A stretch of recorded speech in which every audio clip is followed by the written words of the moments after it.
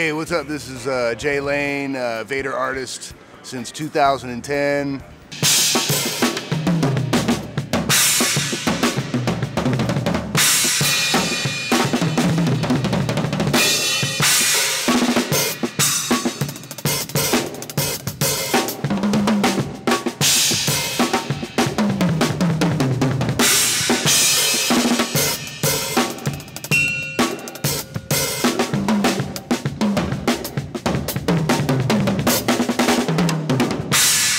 I'm here in Boston with my group Primus. I'm gonna play tonight at the Orpheum Theater. And I'm using Vater sticks, man. Best sticks, man. Check it out. I think, you know, it's interesting. My mom was always wanting to, I was adopted, and my mom wanted to encourage my creativity. And so I was 9 years old. She drove me around to a few different places to see if I wanted to take musical lessons on like a piano or whatever kind of instrument. And we went around to a few places. There were like one of them was like a Yamaha piano school with like all these kids in a little piano lab or whatever. And I was not feeling that. And then we finally ended up at this guy's private little studio. It was like a rock and roll drummer guy named Bob Rose in San Francisco, and he had like a you know, total 70s recording studio, all muffled and stuff, and little, you know, he had the drums all mic'd up, and I was like, yeah, this is it. But I think I'd probably around the same time, you know, Buddy Rich used to be on TV a lot, you know, back on the like. Back then, like it was like '74, like I was 9 years old. There was drums on TV all the time, man. It was like, I'm thinking not the Johnny Carson show. I never was up that late, but you know, whether it was, I just remember seeing Buddy Rich on TV, and it was so cool, man. You know, and so I, you know, probably like everybody else my age, is like wow, you know. So, you know, I took some drum lessons. Then I bought a kit off my drum teacher I had at the house. So when you know, I wasn't practicing, and my mom said, "You're not gonna take drum lessons. I'm not gonna pay if you're not practicing." So I wasn't taking lessons anymore. But I still had the kit at my house. I used to set up my stereo speakers like right in front of the kit and like blast them as loud as I could and like jam along.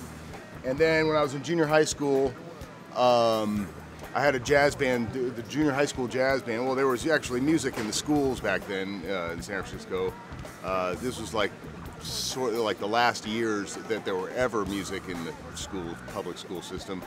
And I had a jazz band teacher named Jerry Logus, a tenor sax player, that turned me on to Weather Report in 1979, and when I was like, you know, 15 or 16 years old.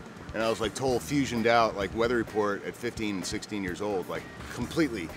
All about Peter Erskine and Jocko, you know, that was it. And a few years later, I realized chicks weren't into that stuff, and I was like, man, if I want to like meet chicks, man, I better start listening to some different kind of music, you know. So you know, at the time, it was like the 80s, and then I got into Prince, and George Clinton and Parliament Funkadelic. It was all funk, and also Pink Floyd, you know, the trippy Pink Floyd kind of stuff. So I was into psychedelics and living in the city, so I listened to a lot of Tower Power. Garibaldi was a huge influence on me at the time. Tower Power, because they were a local band. Earth, Wind and Fire. Those were like the big bands for me, man. And then my mom was cool enough to send me to a music and arts summer camp called Cazadero Music Camp. It was up in the Russian River north of San Francisco. And I met a bunch of kids there my age that were also musicians. A couple of them were the sons of famous local San Francisco jazz drummer Eddie Marshall, who just recently unfortunately passed away. And he were a huge influence on me. Eddie played with Bobby Hutcherson, Toshiko Akiyoshi, but he was a tremendous jazz drummer. And so, you know, I had a lot of like jazz and stuff, you know, exposed at an early age. And because of that, the music camp was run by the city of Berkeley. So I was in San Francisco, so I met all these kids in Berkeley. And then came back after the summer, and I got in a band with some of these kids from Berkeley called the Uptones. And it was like a band of high school kids, a ska band in Berkeley. And I was in that band for a couple of years. Then I joined another band. By this time I was out of high school and I was just kind of living in Berkeley.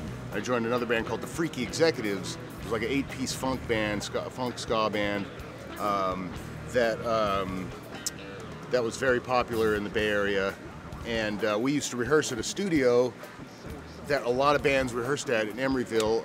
And I met Les Claypool from Primus in the hallways of that studio, and just through the scene, you know, the East Bay music scene. And you know, I used to hang out with the drummers Peter Libby and Curveball, the drummers that were in Primus before I was in it, and I used to go hang out. And then Les asked me if I wanted to join Primus. I was like, sure. All I had to do was go right around the corner into this other studio, and we, you know, rehearsed a lot. We played a few gigs. I played with them for about 8 months. This was 1988, and then he wanted to go on the road with it, but I was committed to this other band I was in. So that's and the guitar player had a kid, so he didn't want to go on the road. So that's where Les was on his own. He got Larry and Herb. The rest is history. Primus, as you know it. And then years later, you know, we just started jamming again, and years and years and years and years went by. Actually, Les introduced me to Rob Wasserman, bass player, a stand-up bass player who was playing with Bob Weir from the Grateful Dead at that time. And then it's like 93 now, I joined their duo, and I've been playing with Bob Weir ever since, till just last year. And 17 years of playing with Bob Weir. And then I got the call to come play with Primus again. So I've had a very lucrative and lucky, and I'm very thankful. I've had a great musical career so far, and life is good. I was real nervous about this Primus gig because, you know, the two drummers that were in Primus before me, not the two I was talking about like they were in before me, before '88, but since then it was Tim Herb Alexander and Brian Mantia. Top-notch drummers, man, like incredible drummers. And I was really nervous last year stepping in the shoes of these guys, and just like I started going through a lot of sticks, you know, I gotta find the perfect stick. And you know, I think about half of it was just me needing to practice and stuff too. But I went through a lot of sticks, man, and Chad from Vater was nice enough to send me a bunch of sticks to try out. And I eventually, I was like, well, you know what, if I can't play this with the regular 5A, then there's something wrong, you know, so let me just go with 5As. Then I started perusing the website and like looking at all the different sticks and looking at what artists play what stick, you know, it's like, ooh, that guy plays that stick, you know. And I went down the whole list of artists, and I was looking at what sticks they play and looking what are the most commonly used sticks, you know, like the 5B and the Matrix and the Fusion stick seem to be real popular. And then I came on this stick. I came down to this stick. I was like, what's this? There's a new one they got, the 52nd Street Jazz stick. And so I was like, ooh, that looks cool. And so I thought I'd try them out, and they're great. Man, these are great sticks, man. And you know, I found, because on this gig, it's like the Primus gig. It's like it's a combination of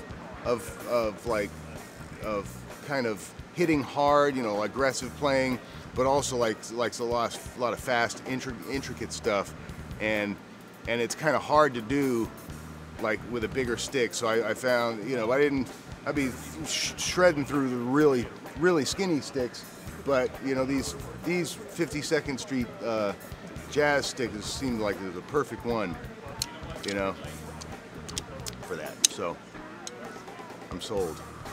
This is the one right here, man.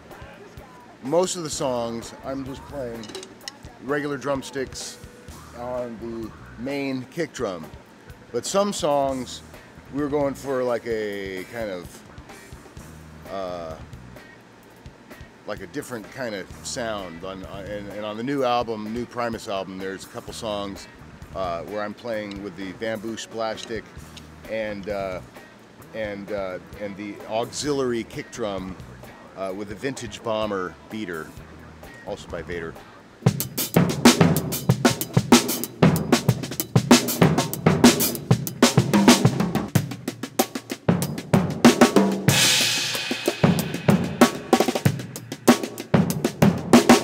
So yeah, man, thanks for checking it out. And I'm Jay Lane from Primus and Vater Drumsticks, baby. Crazy old pickle for a nickel. Must say rather not. He tried to show a girl off